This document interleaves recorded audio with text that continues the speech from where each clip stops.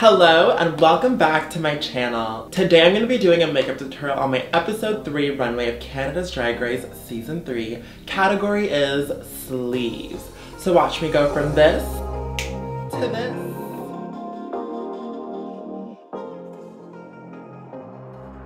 I'm going to start out first by blocking my brows. So I'm going to use a glue stick and I'm going to start covering my brows with the glue. I'm gonna go against the direction that my hairs are growing so that I can fully coat my hair with the glue. And I have really thick brows, so I need to go in with like a few layers of glue. I have all those hairs covered. Now I'm gonna take a spoolie and I'm just going to brush those hairs out and make sure they're flat. So I'm gonna start from the bottom of the brows and brush upwards. I'm gonna take my finger and I'm just gonna flatten the brows. Now to speed up the drying process, I'm going to use a blow dryer on a cool setting and I'm going to blow dry my brows.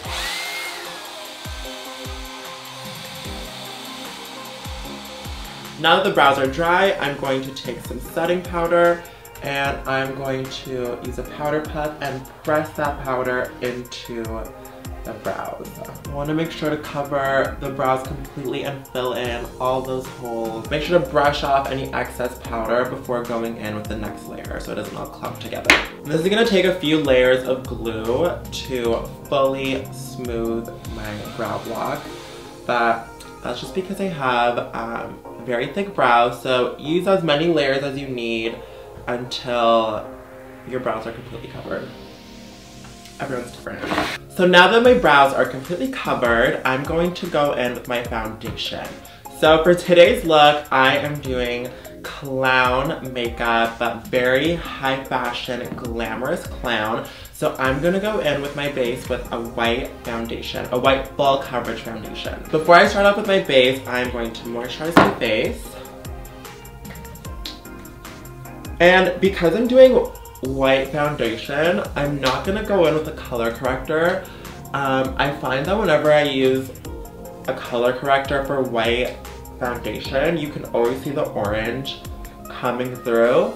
So I'm just gonna use a very full coverage foundation. I'm gonna go in with multiple layers. I'm only going to apply this foundation on my face. I'm not gonna go down my neck or anything because that's kind of how clowns do their makeup. They just like have like a mask on their face. And I'm gonna use this foundation and completely cover my face. So my brows, I'm gonna put a bit on my lids too, just to use that as a base for my eyeshadow. Now using a dense foundation brush, I'm gonna put some product on the brush and I'm just gonna blend out all of this white makeup.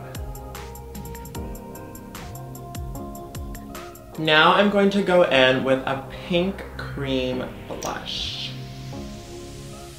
I'm gonna apply that on my cheeks and I'm gonna bring the blush all the way up to my temples.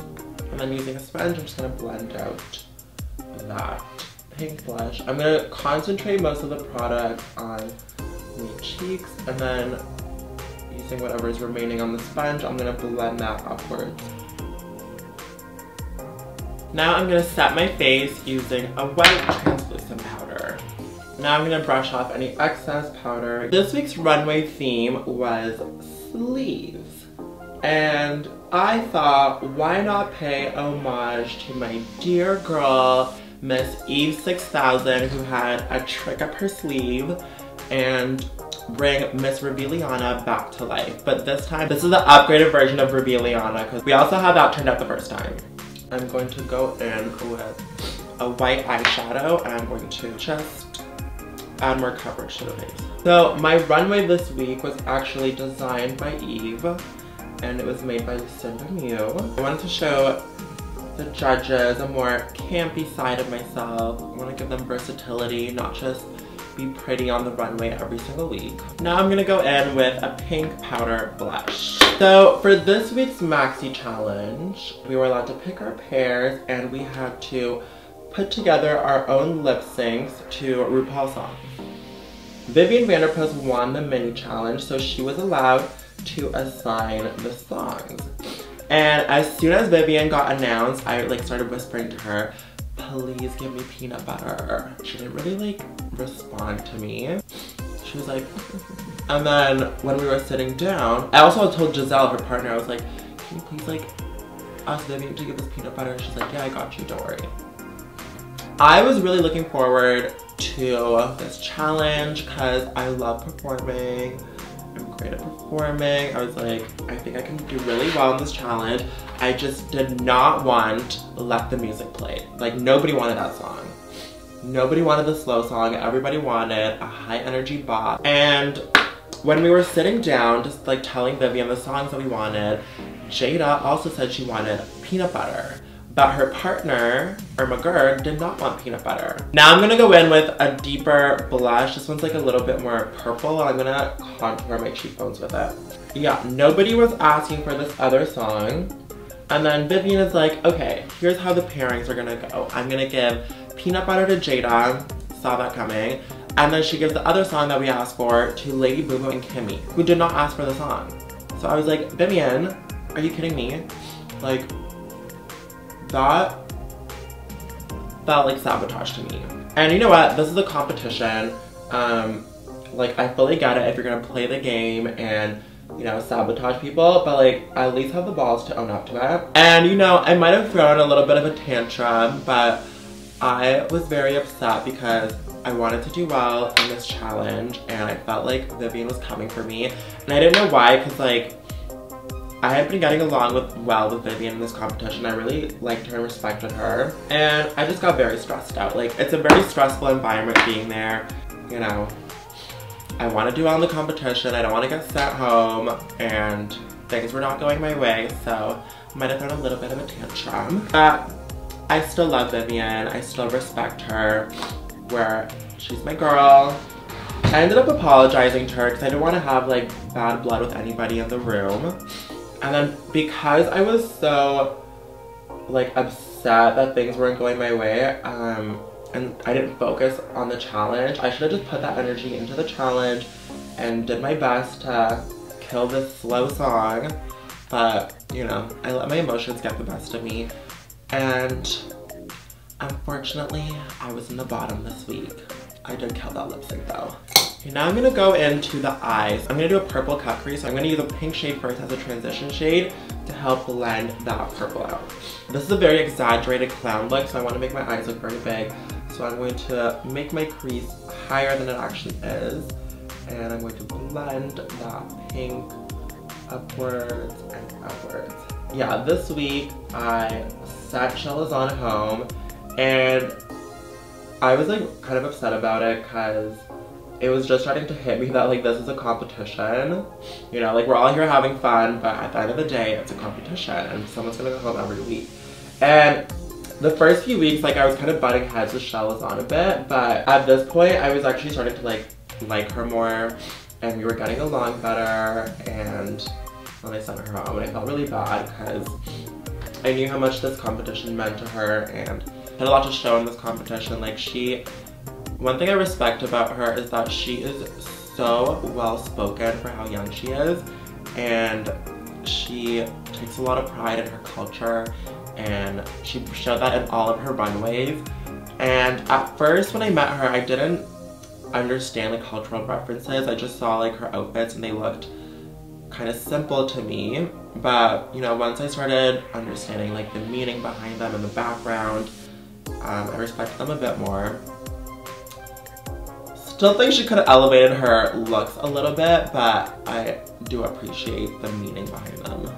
Okay, now I'm going to take a purple eyeshadow and I'm going to blend that shadow lower than where I blended the pink. I want to create a gradient of the purple eyeshadow blending upwards nicely into the pink eyeshadow and still be able to see those two colors. Alright, so now I'm going to cut my crease. I'm going to use a flat brush. I'm going to use that same white foundation. I want to make my eyes look very large for this look. It's a very exaggerated clown look, so I'm going to cut my crease a lot higher than where it actually is.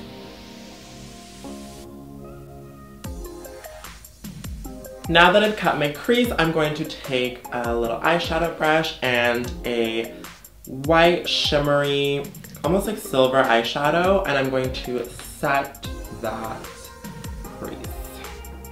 I'm going to use a purple eyeshadow and a flat brush, and I'm going to fill in my under eyes. Now before I go in with eyeliner, I'm going to cover my lids with glitter. I'm going to take my lash glue and I'm going to apply it all over my lids. So using a little flat brush, I'm going to take my glitter and apply it everywhere that I just applied the glue after letting it get tacky for a little bit. Now using a white eyeliner, I'm going to extend my inner corners, fill in my waterline, and extend the outer corners of my eye. I'm gonna go back in now and finish the rest of the face. So I'm gonna use a bit of a cooler toned pink eyeshadow, and I'm gonna use that to contour my nose. I'm gonna highlight now using a silver eyeshadow. Down a big fluffy brush and apply that to the high points of my cheeks. I'm going to take a little small eyeshadow brush and I'm going to take that silver eyeshadow and highlight the bridge of my nose. I'm going to create a little exclamation point to create a button nose effect. Now I'm going to finish off the eyes by completing my eyeliner. I'm going to do a bit of a more exaggerated liner since my eyes are so big today. For my lips today, I'm going to do a very exaggerated large red lip to go with the full clown fantasy. So I'm going to take my angled brush and I'm going to take my red lipstick and I'm really going to overline and exaggerate my lips. I'm going to start off by extending the inner corners. Then I'm going to trace my new lip line. And now that I've traced out my new lip shape, I'm going to fill in my lips.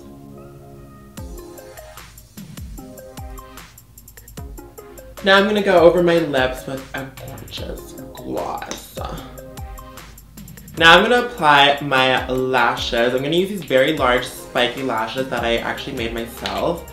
They're very simple. All you have to do is take like a regular base lash and then take some 301s, cut them up, and then glue them onto the lashes if you want to make your own. So take that lash glue, apply it to the band. While my lashes are drying, I'm going to apply my mascara onto my eyes just to help blend the lashes into the false lashes. And here you have the completed makeup. I'll be back in just a moment with the full look.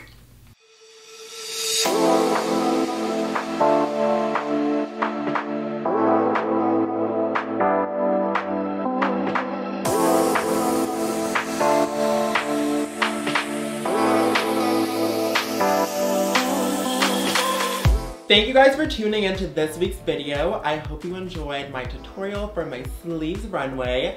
Let me know in the comments below what you thought of this week's episode. And make sure to hit like, comment, and subscribe to my channel. And I will see you guys in the next video. Stay fierce.